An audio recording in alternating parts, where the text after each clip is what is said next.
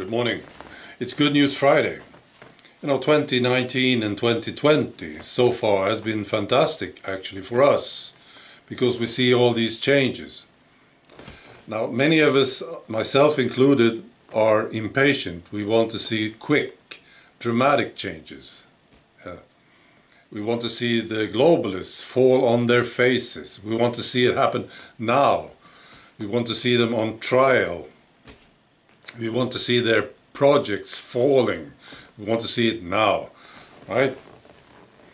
Well, I think the time is now. Yeah, we see the change. The waiting is sort of over now. Yeah, I will talk about the Euro project, the currency that we have here in the EU. It started off in 1999.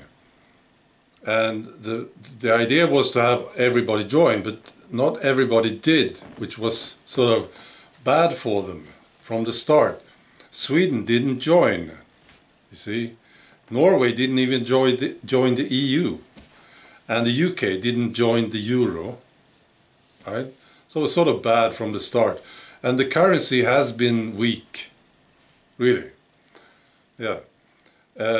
Which has benefited Germany for some reason. I don't understand how they managed to do this.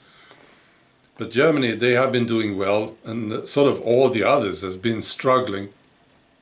Especially, countries like Greece. They are in some sort of straitjacket. They will never be able to pay the debts. Never. And they are controlled by the European Central Bank and Germany.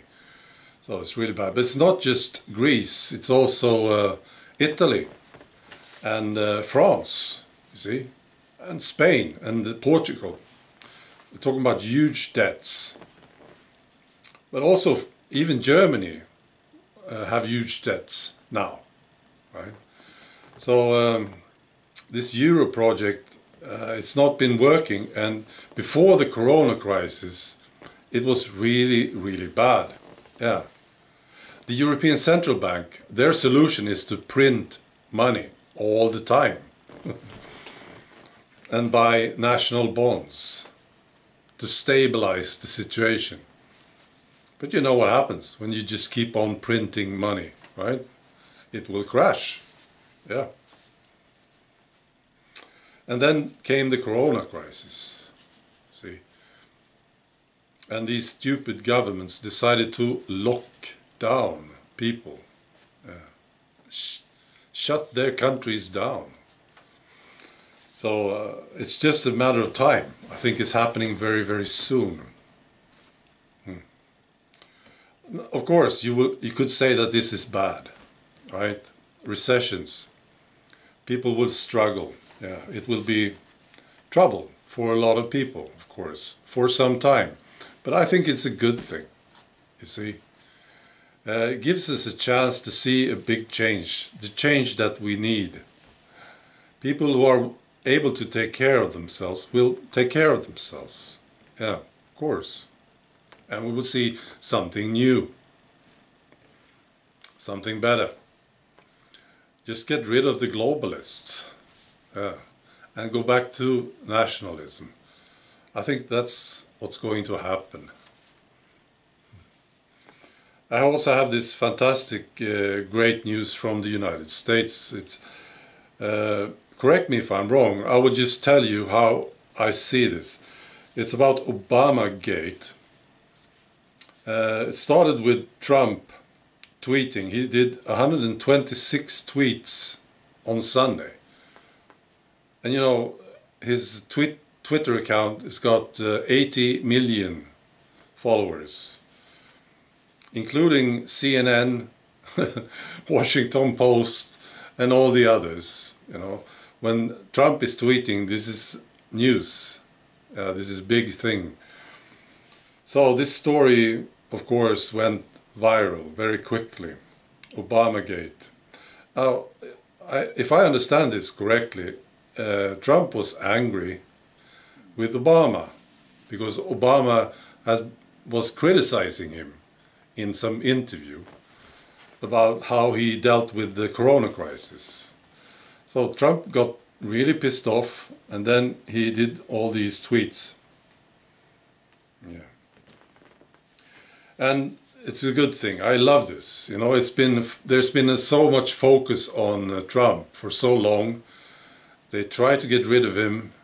They tried everything they got. They just throw at him. Yeah, and nothing worked. It was the Russian collusion. It was the impeachment. It was everything. Protests, everything, right? And they attacked people around him. Right. So OBAMAGATE, this is what I understand. It's basically a coup. It's an attempt to get rid of Trump. And Obama is a good target here, because I think this is what happened. Trump was about to get elected, and people said, we can't have Trump. You know, we have to stop him. And Obama said, yeah, I agree. And you know, I will use my power as the president to do it. That's what I think happened. And then Trump was elected, and Obama got to work on this while he was still in the office, in the White House. So it was a coup. And they used this Russian thing, and they attacked people around Trump, trying to get rid of them, you know, making life miserable for these people.